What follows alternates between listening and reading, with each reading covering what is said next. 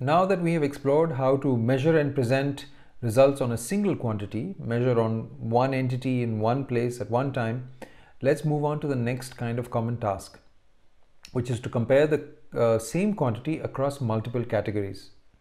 In this section, we will largely focus on the simplest possible comparison, the comparison between two categories. We may want to compare peafowl train lengths between northern and southern India, for example, or compare chick feeding behavior between male and female magpie robins, or compare species richness between highly polluted and less polluted wetlands. Depending on the situation and the study design, we measure multiple sampling units in each of these categories, and so we end up with two sets of numbers, one for each category. Typically, our purpose is to estimate how different the two underlying populations are from each other. Our best guess or estimate of this is the difference in the sample means, but we need to pay careful attention to the study design. We might have a study design that is matched or paired, such that we measured, for example, the chick feeding rates of both individuals of a pair, male and female. Or we found pairs of wetlands near each other, one highly polluted and other not, and then the resultant data are also paired. In this case, the quantity of interest is the mean difference within each pair. And so we first take the difference within a pair and then we average across pairs. The unpaired study design is perhaps a more common situation to be in. You run 40 transects in coffee plantations and 30 other transects in intact forest. And your purpose is to ask what is the difference in species richness between these two habitats. Or you follow 50 red-vented bulbuls and note how they spend their time over 10 minutes, and do the same for 80 red-whiskered bulbuls. Your purpose being to ask what extent the two species differ in the time they spend in, let's say, aggressive behavior. Now, unlike the situation in paired data, here there's no requirement that the sample sizes be the same, as there's no one-to-one relationship between any of the data in the first group and the data in the second group. Therefore, unlike the paired situation, we can't take differences within pairs and then average across pairs. Rather, we average across all data within each group and then examine the differences in the means of the two groups. Our goal is to calculate as best we can the true population difference in the means of the groups as estimated by the differences in the means of the samples we have collected from both these groups. So now we have our estimate of the population difference. How precise is this estimate? Answering this is pretty straightforward when your data are paired, because you're dealing with just a single set of numbers, the differences within each pair. And so you can treat those numbers just as you did when you were estimating a single quantity, and you can go ahead and calculate the precision of your estimate in the way we've discussed earlier. You can do the usual thing, find the confidence interval by bootstrapping the original sample, drawing many samples with the replacement and again, looking at the distribution of bootstrap means, and finding the appropriate quantiles, say, for a 95% confidence interval.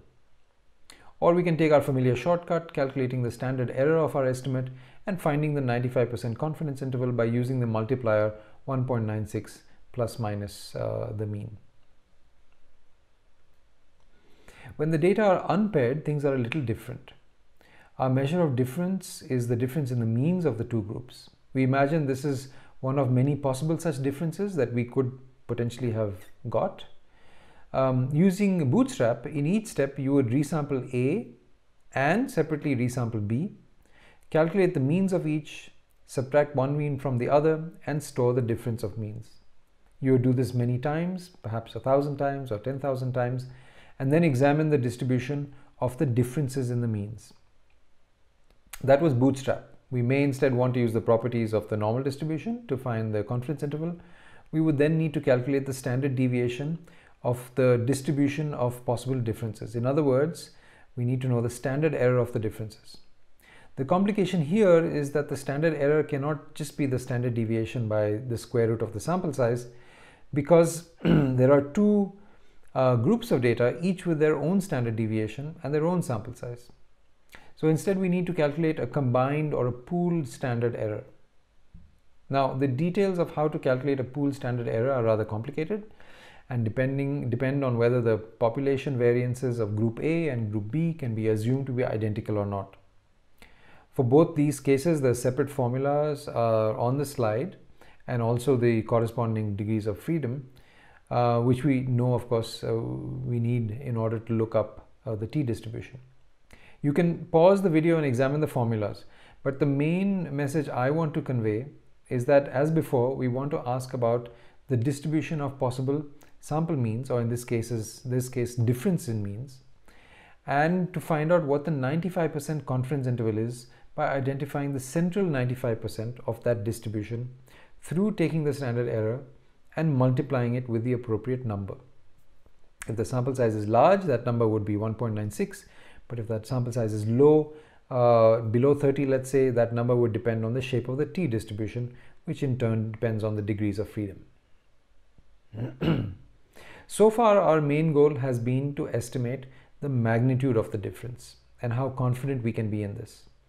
But in some cases, you might be most interested in whether the difference is positive or negative, and the magnitude is of secondary interest. Now, if our sample estimate is of the mean of A minus B to be plus 3, then our best guess is that the difference is positive. In other words, A has a larger clutch size, say, than does B. But what degree of confidence do we have in this conclusion that A has a larger clutch size than B? Again, we need a distribution which can be generated in two ways, as we have spoken about many times by now, through Bootstrap or by assuming a normal distribution. For paired data, the distribution is that of possible mean differences. For unpaired data, the distribution is of possible differences in the means. In both cases, we ask what proportion of possible sample outcomes fall above 0, that is, differences are positive, A greater than B, and what proportion of possible sample means fall below 0, that is, differences are negative, B greater than A. We can find this out by counting up what proportion of outcomes are below 0 in our Bootstrap results. So here's a distribution of 10,000 Bootstrap means of differences. By counting up how many of these are less than 0, we find that 1,626 are negative. This means that 16.26% of the means of differences are negative. Or we can do this from the properties of the normal distribution using a Z table. In this example, the mean is 1 and the standard error is 0.7. So the normal distribution corresponding to this would look like this. What fraction of the area under such a normal distribution falls to the left of 0? We use our familiar formula to get the Z score and see that 0 is 1.4 standard errors to the left of the mean. So that means now we have to look up a Z table. Here is an example of a Z table. I know the numbers are small, but there are two columns of numbers. The first is the Z value, or a series of Z values, and the second is the area under the normal distribution to the left of that value. For example, we need to know the area to the left of a Z score of minus 1.4, and the table tells us that this area is 0.08 or 8%. In other words, minus 1.40 is at the 0.08 quantile. By contrast, if in the distribution of means the overall mean was below 0, such that the Z score was actually plus 1.4, then the table would tell us that the area to the left of plus 1.4 is 0.919 or 91.9%. So plus 1.40 lies at the 0.919 quantile. So now we know that in this distribution, 0 lies at the 0.08 quantile. In other words, it divides the lower 8% of the distribution from the upper 92% of the distribution. What this means is that in our distribution of potential sample mean differences, 8% of those means are expected to be negative and 92% of those means are expected to be positive. And this means that although our best guess is that the population mean is plus 1 and therefore the difference between A and B is positive, there's an 8% chance that we are wrong and that the true population mean is actually negative, which happens when B is actually greater than A. So if we conclude that the difference between A and B is positive, that is the population difference between A and B is positive, we estimate that the chance that this is a wrong conclusion is 8%. If that happens, then the error that we would be making is an error in sign, where the sign of the difference is actually negative rather than positive. This is known as an error of type S, where S stands for sign. In this case, the probability of committing type S error is 8%. Because the probability of type S error is small in this example, we perhaps are pretty confident in our conclusion that the A is greater than B and the difference between A and B is positive. Now, please note a potential confusion. Type S error is an error in the same way as we mean it in everyday language. It denotes a mistake in our conclusion. This is different from the word error in standard error, which denotes variation or precision rather than mistake. I'm sorry that the words are being used with different meanings. If it were up to me, I would rename standard error to avoid this confusion, but we have to get used to the same words being used in different meanings. So that was one example. In another example, say the mean difference is 2 and the standard error is 2.5, and hence the sample mean is 0.8 standard errors above 0. What is the area to the left of 0 in this case? Looking up a z-table again, we find that a z-score of minus 0.8 corresponds to the 0.21 quantile. So the area to the left of minus 0.8 is 21% of the total. And therefore, if we conclude that the mean difference is positive, we run the risk of committing an error of type S with a probability of 0.21. And because that probability is very large, we can't be very confident in our conclusion. We can go one step beyond and ask what is the relative probability that the true population difference is positive versus negative. We can do this by calculating what's known as the odds. The odds is the ratio between the two probabilities involved.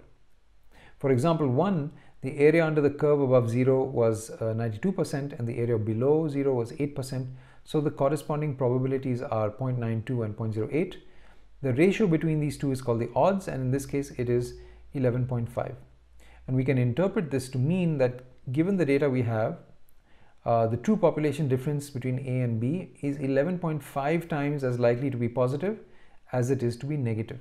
So there's a lot of evidence towards it being positive, that is towards the population difference being positive. For example 2, we get an odds of 3.7, which means that our evidence is only enough to say that the true population difference between A and B is a little over 3 times as likely to be positive than it is to be negative. So when evaluating whether a difference in means is positive or negative, it's useful to routinely calculate the probability of type S error and also the odds between positive and negative, and make your conclusion based on this. By the way, this can also be used when you're estimating a single quantity and want to compare that against some threshold, which we'll see just now. For example, say you want to find out whether the average number of eggs that pairs of Great Indian bustards hatch is greater or less than the number of hatchlings needed to maintain the population at steady state. Now, I don't actually know what that number is, but suppose you know that given the mortality rate of bustards, for the population to be stable, each pair must hatch 1.9 eggs per year. This would exactly balance birth and death, let's say. So you go to Rajasthan, you study bustard breeding and find that the average number of hatchlings in your sample of bustard pairs is 3, with a standard error of 1.2. Now remember that if the true population average is above 1.9 hatchlings per pair, the population will increase. But if it's below 1.9, the population will decrease. What can we conclude about what will happen to the population? Our best guess is that the population will increase because 3 is greater than 1.9.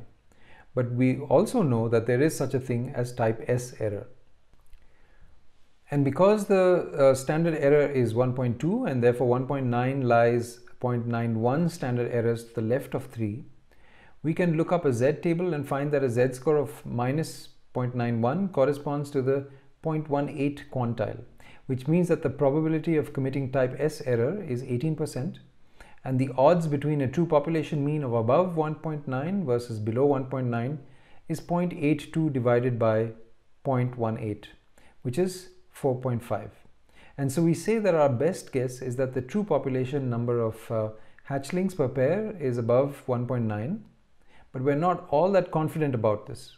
We would be much happier if the odds were, say, 20, so that the probability that the mean number of hatchlings per pair was above replacement rates was 20 times that of the probability that the number is the real number, the true population number, is below replacement rate. So our result is somewhat unsatisfactory. To avoid such a vague result in which you don't have much confidence, the one thing you can and must do is to make sure your study has sufficient precision, which, if you remember from before, you can achieve through planning the study such that your sample size is large enough. And please always remember that although I am using the standard normal or Z distribution in these examples, if the sample size is less than 30, it's really the T distribution that should be used. And unlike as we've talked about, unlike the Z distribution, the properties of the T distribution depend on sample size, or more accurately, the degrees of freedom, which in this case would be the number of pairs minus 1. We subtract 1 from the sample size because we have taken up 1 degree of freedom in estimating the mean of the population in the number of hatchlings. Let's now move on to our final task, which is to assess the association between two numeric variables. We can do this if each entity that we sample has at least 2 variables measured. For example, we may have a number of plots within which we have measured canopy cover as well as number of bird species. Or we may have a number of individual birds, say magpie robins, for which we have measured both body size as well as territory size. We want to know whether there is an association between canopy cover and number of bird species, or between body size and territory size. In each case, what relationship exists between the 2 variables. We usually shouldn't, and in fact cannot, infer anything about cause and effect without a lot of further work. So when I say association or relationship or correlation, it's just describing the pattern and not implying anything about cause. Now, visualizing these relationships is straightforward. We can draw scatter plots by spreading out one variable on the x-axis and the other on the y-axis, and putting a circle or cross or other symbol representing each sampling unit in our data. And just like in the earlier part of this video, we'd like to summarize this visual pattern in some way. For single variables, for example, we were interested in central tendency, and we could use the mean or median. But for relationships between 2 variables, we are interested in a measure of association. And the simplest measure of association is called the correlation coefficient. So we first identify the means of x and y, indicated here by the vertical and horizontal lines. Then for each point on the graph, we take the deviation from the mean and then multiply the deviation in x with the deviation in y, and sum up all of these. You may see that if there is no relationship between x and y, then positive deviations in x will be associated sometimes with positive deviations in y and sometimes with negative deviations in y. And the overall sum will therefore be near 0. By contrast, if there is an increasing relationship between y and x, as shown here, then positive deviations in x will be associated with positive deviations in y, and negative deviations in x will be associated with negative deviations in y. In both cases, because we are multiplying them, we will get large positive numbers. On the other hand, we don't have many examples of the converse situation, where positive deviations in x are associated with negative deviations in y and vice versa. So the overall sum of all these products will be a positive number. And if there's a decreasing relationship between y and x, then positive deviations in one variable will tend to be associated with negative deviations in the other, and the overall sum will be negative. We also need to divide by the degrees of freedom so that we get the average of these joint deviations, and we also divide by the product of the standard deviations of x and y in order to scale the correlation coefficient within specific bounds. So what can we tell from the correlation coefficient? We can say something about the direction of the association, whether it's positive, negative, or no association. And we can say something about the strength of the association, whether it's a tight association or loose. Remember, as always, we are deriving the data and the scatter plot and the correlation coefficient by sampling from an underlying larger population. And we hope that the correlation we get in our sample is similar to, close to the population correlation coefficient. So we denote the sample correlation coefficient by a Latin letter, in this case R, and the true population correlation coefficient by the Greek letter rho, which I've not shown here. Now, the correlation coefficient is fine for an initial look. It varies between -1 and +1.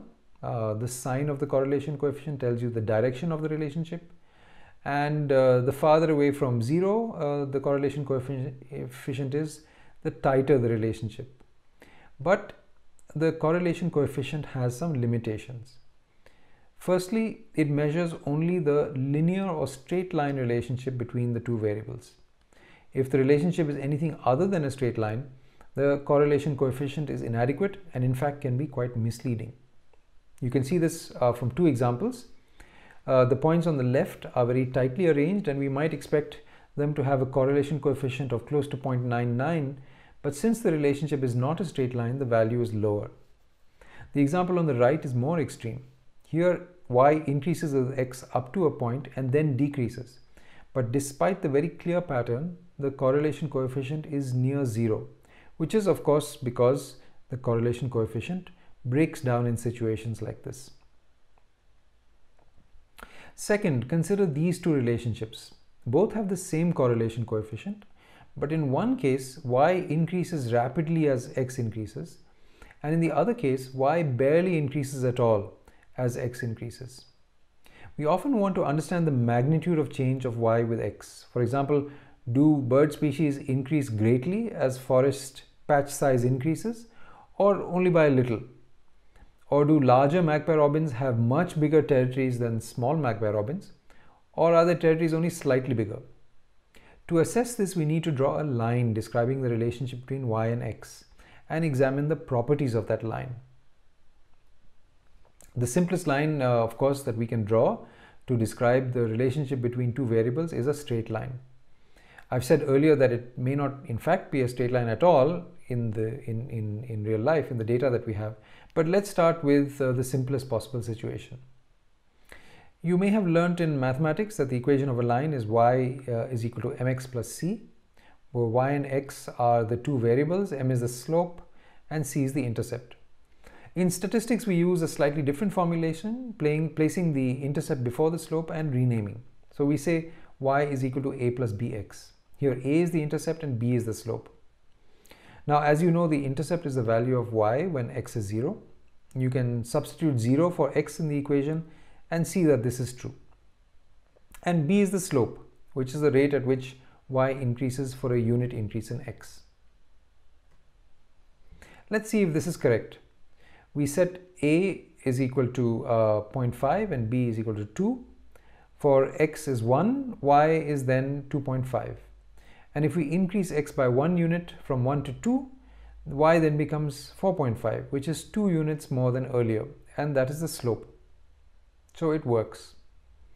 Of course, neither a nor b is restricted to be a positive number. If a is negative, it means that when y is 0, y is negative. And if b is negative, it means that as x increases, y decreases. And as before, please don't let this kind of language lead you to believe we are only talking about causal relationships between x and y. For these purposes here, we are agnostic about cause and effect. We don't require that. We're only looking at the association. So now that we are familiar with the equation of a straight line, the question is, what equation best describes the relationship between y and x? There are an infinite number of lines that can be drawn. Which one should we choose? The answer is that we need to define some criterion, evaluate all possible lines according to this criterion, and then choose the one that fits best. So what criterion should we follow? Now, I'm sure you can think of multiple possible criteria that could be used, but for now, let's imagine that our main purpose is to predict y values from x. In other words, we want to draw a line such that if we know say the body size of a magpie robin, we're able to come up with the best prediction for the size of its territory. And that prediction is the point on the line corresponding to that particular x value. We won't be able to predict perfectly, of course, because the actual y will usually be some distance from the predicted y, perhaps larger, perhaps smaller than predicted. We can call this the deviation or error in the prediction. If the observed y is greater than predicted, we get a positive deviation or error. If it's less than predicted, we get a negative deviation or error. Now, whenever we predict, we want to do that with the greatest overall accuracy. So one possible criterion we can think of is to find the line that minimizes the sum of all deviations or errors. This makes sense, but we run up against a familiar problem, which is that the sum of the positive deviations might balance out the sum of the negative deviations, and this won't do. So we apply a familiar solution to this problem, which is to square all the deviations so that all become positive and their sum will always be 0 or greater. Now our task is to find the line that minimizes the sum of squared deviations, also called SSD, or the sum of squared errors, which we can call SSE, but both mean the same thing. Now you can try out various combinations of intercept and slope, say 1,000,000 combinations, and for each of them calculate the SSE and then find that intercept and slope which results in the smallest SSE. This is called a brute force approach, and as you can imagine, it requires considerable computational power. Luckily, for a simple problem such as finding the equation of a line that minimizes SSE, there is an analytical solution, meaning we can directly calculate the answer rather than having to explore lots of possibilities using a computer. I won't show you how to calculate the solution because you can easily look it up, but the point is that what we have now is called the regression line, which is the line that minimizes the sum of squared error and therefore is also called the least squares line. More generally, the procedure we have just followed is called regression, a term that you may have heard before. And so from now on, we'll call this assessment of the association between two variables x and y as regression analysis. Let's remind ourselves of some notation and also bring up some terminology so that we can use it later. Although we don't assume cause and effect, typically we put a possible causal variable on the x-axis and the outcome variable on the y-axis. Other terms used are independent or predictor variable for the x variable and dependent or response variable for the y variable. Some of these words have a very causal connotation, but again, resist falling into that trap. The main thing is that we are trying to predict y from x, whether or not the relationship between them is causal. Now we can write an equation relating y to x. We use y hat to denote predicted values of y. Y hat is described by the equation of a line and is equal to a plus bx, where a and b, that is the intercept and slope, are estimated through the regression analysis. But of course, the individual y values deviate to some degree from the predicted line, so we can say that the individual y values are the predicted values plus some error. And of course, because the individual values, the predictions and the errors are different for each value of x, we can make this explicit by putting the subscript I for y, y hat, x and e. The intercept and slope are not subscripted because they apply to the entire relationship. In other words, if y and x are variables, a and b are called constants. Now, as we have discussed several times already, just as the sample mean is an estimate of the true population mean, here the sample intercept and slope are estimates of the true population intercept and slope. Let me depict this visually. Say this scatter describes the entire population, and the entire population shows a mild positive relationship between y and x with a fair bit of scatter. Overlaid onto this is the true population regression, calculated as if we were all knowing.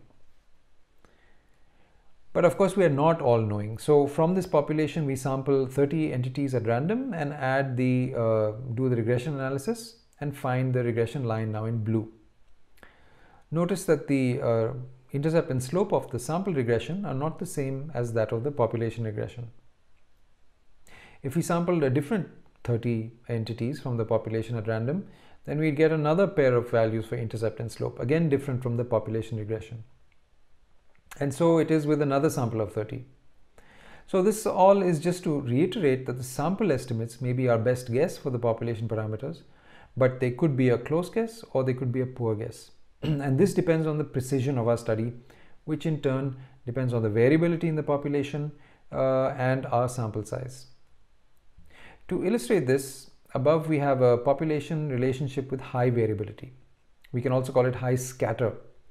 And below is an example of low variability or low scatter. You can imagine that in the first case, each set of samples can result in quite different regression lines, shown in blue. But in the second case, the regression lines for different sets of samples are unlikely to be all that different from each other. So just as before, we want to understand the precision of our estimates, and in particular we typically focus on the precision of the slope, because that is the quantity of interest in most cases, whereas the intercept is rarely of much significance in our analysis. Now, just as before, we want something like a 95% confidence interval for the sample slope, such that we have an idea about the range within which the true population slope is likely to be. Again, just as earlier, we have two broad ways of arriving at such a confidence interval. We can make minimal assumptions and use a bootstrap method. In this case, we can resample the entities we have measured with replacement, each time generating a data set of the same sample size as the original. And each time we calculate and store the intercept and slope of the regression line. We then find the 2.5th percentile and 97.5th percentile, and that interval is our 95% confidence interval because it contains 95% of the possible sample slopes. Or we can use the other method, which assumes that the sample slopes follow a normal distribution or a t-distribution, of course, at low sample sizes. Then, as before, we need to find the standard error of the slope and multiply the standard error with some number, which is 1.96 when the sample size is greater than 30, and we can assume that distribution of sample size slopes is normal, or that multiplier is something else, not 1.96, if the sample size is less than 30. And we need to use the t-distribution instead. Now, the standard error of a regression slope isn't quite as easy to calculate as the standard error of the mean of a single variable, and so I won't show it here. Suffice it to say for now that the software you use will give you the slope of the regression line as well as its standard error. Once you have that, we find the appropriate number to multiply with the slope to give the 95% confidence interval around the slope. And just remember, if you use the t-distribution, you have to calculate the degrees of freedom as sample size minus 2, because you have lost 1 degree of freedom in estimating the intercept and a second degree of freedom in estimating the slope. So now you have the confidence interval, and you can also go ahead and find out the probability of type S error. That is the probability that the true slope is in fact of the opposite sign than your best guess. And you can calculate the odds of the true slope being of the sign of your best guess rather than that a sign of the opposite sign. Now, when visualizing a regression, you can imagine that you plot the response variable on the y-axis and the predictor on the x, as discussed earlier. This is called a scatter plot. On top of the scatter plot, you would overlay the regression line, and then in order to depict the uncertainty in the regression line, it's common to show the 95% confidence interval in the intercept and slope, which appears as in the dark gray region over here. This gives a visual idea of the range of possibilities for what the true population regression might look like. So always be sure to plot the confidence interval and not only the regression line. Now, one additional measure that you will often see accompanying regression results is something called R-square. It's important that you know what it is, so let's find out. The variability in y, the quantity that we're trying to predict, can be described by different quantities of what are called sums of squares. Before you carry out any regression analysis, your best guess for the y value of any particular entity is simply the mean of y. So the sum of the squared deviations of all the y's from their mean is called the total sum of squares. Now, once we have carried out the regression, our best guess for the y value of a particular entity is the predicted y from the regression line. By how much do these predicted values differ from the mean? If we sum the squared difference between the predicted values and the mean of y, we call that the regression or explained sum of squares. Finally, even after carrying out the regression, the predictions are not perfect, and the individual y values deviate from the predictions to some degree. The deviations from predicted are also called residuals or errors, and the sum of the squared residuals is called the residual sum of squares or the error sum of squares. Now the interesting thing is that the total sum of squares is equal to the regression sum of squares plus the error sum of squares. From this it follows that the larger the regression sum of squares, the smaller the error sum of squares. And if the error sum of squares is small, it means that the points are close to the regression line. In this situation, the predictions are more accurate and the line fits the data better. So if we were able to calculate the fraction residual sum of squares divided by total sum of squares, then the higher that number, the better the fit of the regression line. In practice, this is most easily calculated using the error sum of squares. So if you divide the entire equation by the total sum of squares on both sides and rearrange the terms, you'll see that the quantity we want is equal to 1 minus the error sum of squares divided by the total sum of squares. This quantity is called the coefficient of determination, or R square. R square can range only from 0 to 1. Now, if there were absolutely no relationship between y and x, then the slope of the regression line would be 0 and the intercept would be the mean of y. So the regression sum of squares would be 0 and the error sum of squares would be the same as the total sum of squares, making the R square 0. At the other extreme, if all values of y fall exactly on the regression line, then the error sum of squares would be 0 and the R square would be 1. So this property means that the R square can be interpreted as the proportion of variation in as the proportion of variation in y explained by x. Recall that the slope doesn't tell you this. You can have two data sets with the same slope but with different scatter. So the slope and the R square together tell you about both the average rate of change of y with x as well as the proportion of variation in y explained by x. And as a small aside, it turns out that the R square is actually just the square of our old friend, the correlation coefficient. So everything is related to one another. It's now time to examine some of the key assumptions of regression analysis. The first and most important assumption is that of validity, that what you are measuring is meaningful to your research question. If you are interested in body size, is the best measure wing length or leg length or body mass or some combination of the three? Does the total number of species really measure the aspect that you are interested in, which is conservation value of a patch of habitat? If your measurement does not correspond relatively closely to what you care about in your research, then no amount of fancy statistics can help. For further assumptions of regression, we need to look at the regression equation and divide it into two parts. What is called the deterministic or fixed part of the equation and what is called the stochastic or random part of the equation.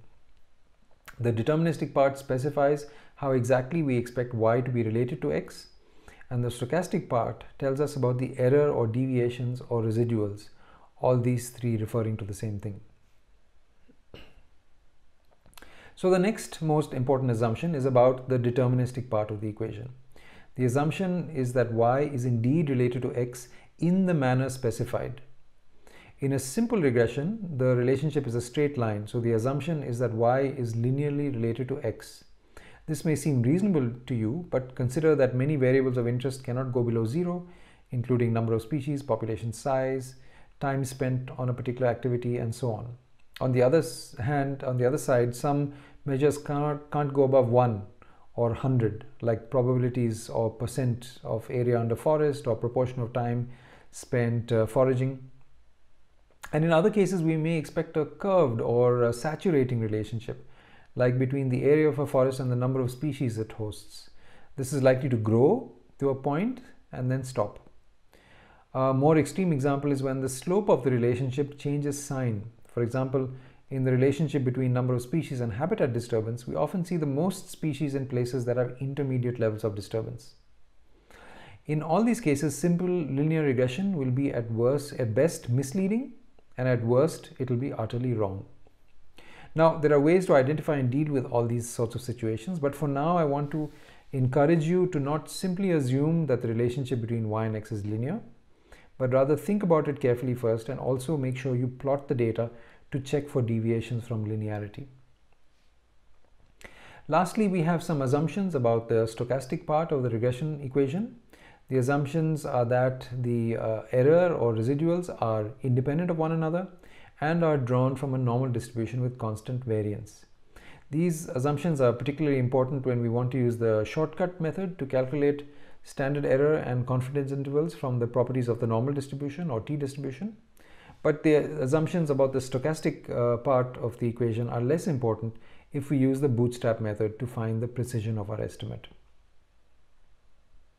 Now, there are many more aspects of regression that I would leave you to explore, including how to detect points that lie outside the main cloud of points and therefore have a disproportionate effect on the results, and what to do them if anything should be done. I also leave you to explore more complicated regression models with more than one predictor variable, including predictors that are categorical and not only numeric. But even while exploring these more complicated versions, keep in mind that most of the fundamental aspects discussed here remain the same.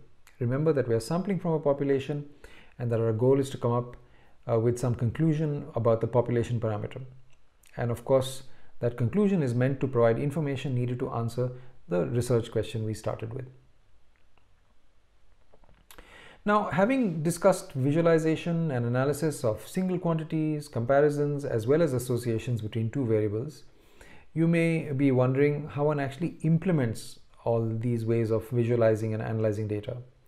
If you're serious about research and data analysis, the one main piece of advice I would give you is to move away from using spreadsheet programs like Excel and learn a statistical and programming language like R. All the graphs and analysis I've shown you in this video were done in R. It's one of the most powerful tools you can learn for all manner of graphics and analysis.